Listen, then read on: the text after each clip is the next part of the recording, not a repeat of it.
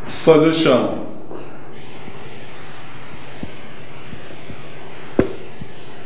In the first arrangement, the two cells were arranged in series. Now we have our bell represented by this resistor symbol.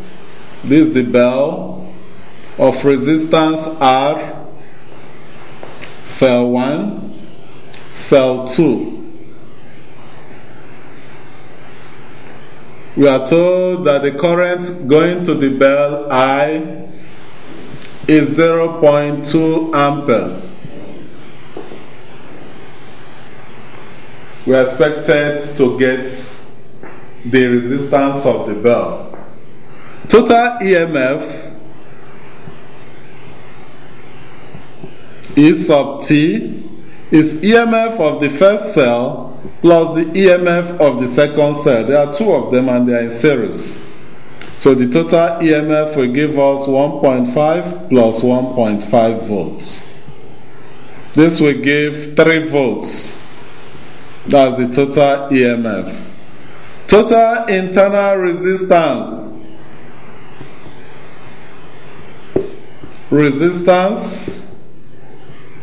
R total will give me R1 plus R2. So the total internal resistance will give 1 plus 1. That gives us 2 ohms. Then if we apply the equation current is equal to total EMF divided by the external resistance plus total internal resistance. The current is 0.2, total EMF is 3, external resistance not known, total internal resistance 2. If we cross multiply, we have 3 equal to 0.2 into R plus 2. 3 equal to 0.2R plus 0.4.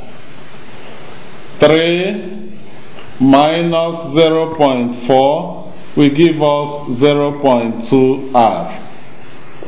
2.6 equal to 0.2R.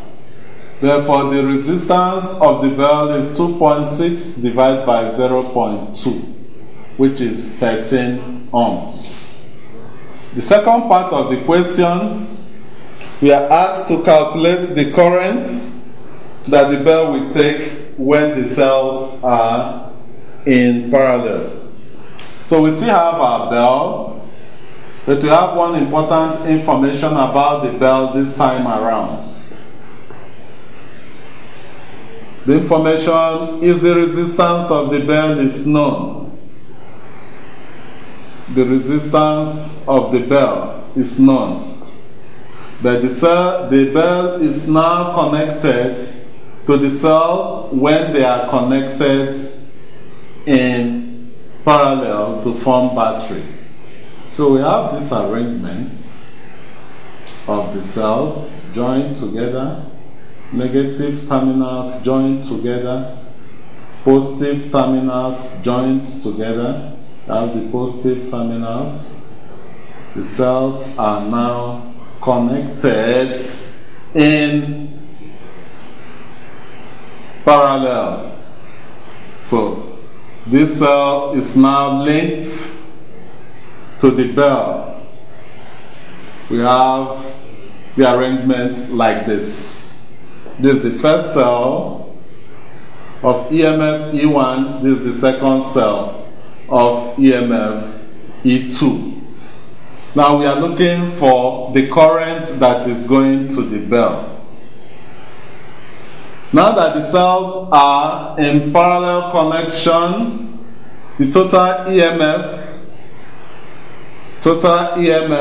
of the battery formed, E total, will give me E1 plus E2, since they are 2 over 2, the average.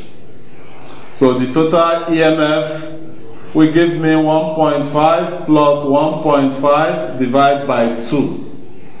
We are getting total EMF of 1.5 volts. The internal resistance. Total internal resistance represented by R total. We use simple method is the internal resistance of 1, since they are equal, divided by 2. 1 divided by 0 divided by 2. A total internal resistance of 0.5 ohms.